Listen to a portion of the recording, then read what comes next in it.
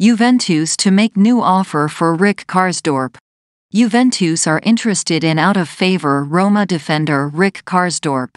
As declared by General Manager Tiago Pinto, the Dutch fullback has been put on Roma's transfer list and is hoping to leave the capital in this window. According to Corriere dello Sport, the capital club are in contact with Juventus. Bianconeri were the first club to make an inquiry for the ex-Feyenoord man following his dispute with Jose Mourinho, which prompted the player's entourage to look for other mid-season destinations. However, Roma's demands have not been met.